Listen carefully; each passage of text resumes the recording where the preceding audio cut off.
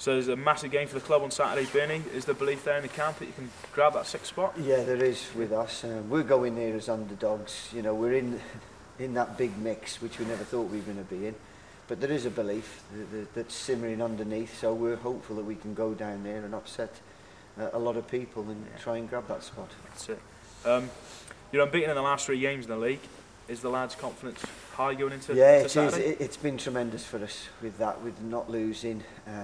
You know, going into this game now, that'll have a big factor on it, and I think it'll put a little bit of pressure on Camarthen as well, because if they take us lightly, they might come unstuck. Yeah. What do you feel is going to be the key going into the game with Camarthen on Saturday? Obviously, they're a strong side. They beat TNS here last week. So. Yeah, well, they're very much a long ball game that they play, and they pick up a lot of second bits, and it's going to be important, I've just said to the players, that we react to the second ball. And just not to take the game lightly. It's going to be a big game for both sides. Is there any? Have you got any injuries or knocks with the squad, or have you got a full side? No, we've got 1 or 2 little niggles, but they're okay. They're getting better, and hopefully, you know, that should be a lot better with certain people like AJ and Boundy. So we have no unforeseen problems at the moment. Touch wood. Yeah. All right. Thanks very much, Bernie, and good luck for Saturday. Cheers, John. Bye. Okay.